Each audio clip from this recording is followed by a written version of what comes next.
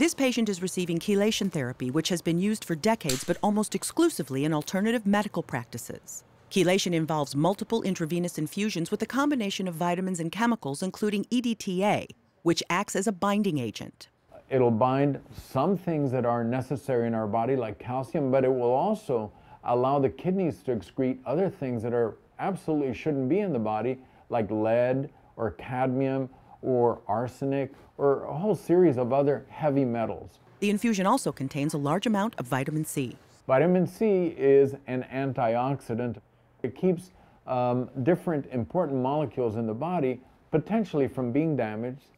Dr. Gervasio Lamas from Mount Sinai Medical Center in Miami, Florida, and co-authors conducted a multi-center randomized controlled trial of more than 1,700 patients. Participants had stable but serious coronary disease and had had a prior heart attack. They were mostly white men. Their average age was 65, and most were either overweight or obese. Patients were randomized to receive 40 infusions of a chelation solution or a placebo infusion.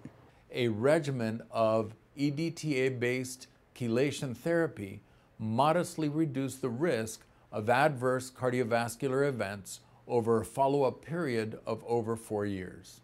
The study appears in JAMA, Journal of the American Medical Association.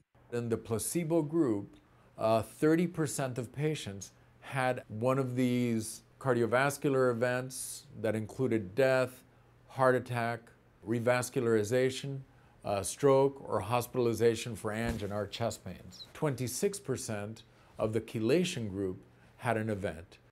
The single event occurring most often was coronary artery revascularization procedures, but those were still slightly lower in the chelation group.